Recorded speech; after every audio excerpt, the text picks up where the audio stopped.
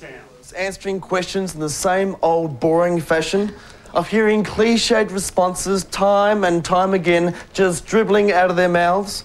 Well, that can all change when they join the grooming school for AFL footballers.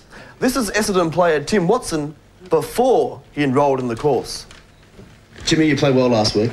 Well, all the boys play well. You know, it's really good to get a win under our belt, but we're not getting carried away. You know, if you look at our team, we really are a champion team, not a team of champions. Right, what about the finals?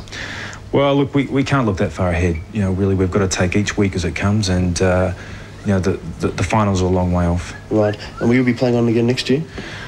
Well, I haven't decided at this stage. You know, I'll sit down with the match committee at the end of the season and, you know, they'll look at the way I've played throughout the year and then, you know, really we'll just have to sit down and decide amongst ourselves. Terrific. Yeah, a bit tragic, Timmy. You must admit you sound like a bit of a dickhead back then. Yeah, it was very disappointing. Yeah. But now Tim can safely say that he has escaped the stock standard of replies from which all professional footballers suffer.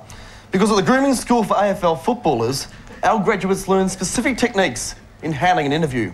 No cliched responses, no false modesty, and lessons in saying exactly what you think. Tim, you played a great game last week. Good. I was shit hot last week. Actually, I've been bloody good since I've come back, and I've just been a little bit disappointed with the way some of the other boys have been performing. And, Timmy, what about the finals? Mate, who gives a rat's ass about the finals? There's a couple of important things that are going on at the moment. First, I've got to get paid. Right. And, you know, the way I've been playing, it's never enough. Right. And secondly, I'm still organising the players' trip away at the end of the year. Great. And, Timmy, the big question, will you be playing on next year? No, mate, I don't need this bullshit. You know, I'd much rather get back up there in the commentary box with, you know, Dennis and Bruce and the boys and chew on donuts and, you know, hang shit on the blokes who are playing today. Great, Tim.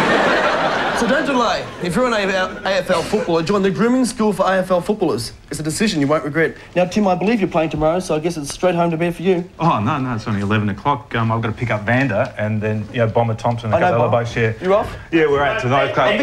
Mick's here too. Yeah. Tell Shoots I'll be there tomorrow, though. I'll be on time. Yeah, no worries, Tim.